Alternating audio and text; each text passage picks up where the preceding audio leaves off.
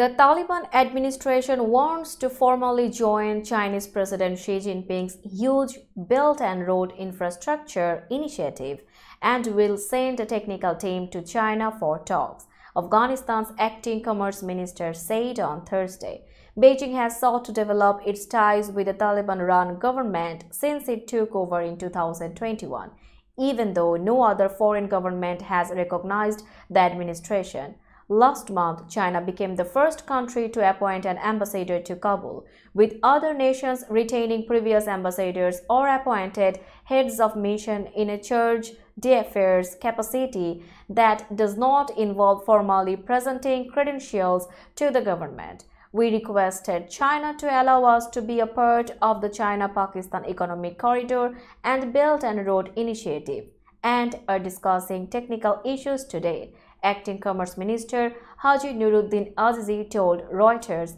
in an interview a day after the Belt and Road Forum ended in Beijing.